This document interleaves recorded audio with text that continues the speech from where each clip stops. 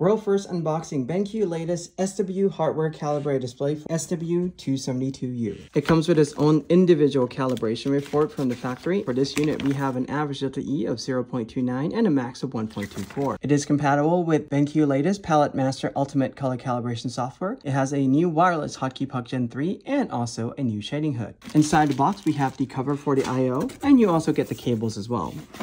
This is the hotkey puck Gen 3, which is wireless, and this is the latest design desktop stand.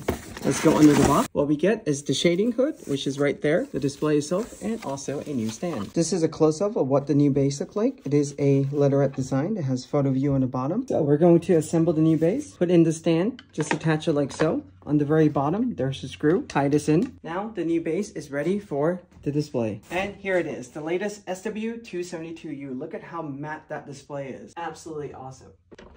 Now the display is ready to be used.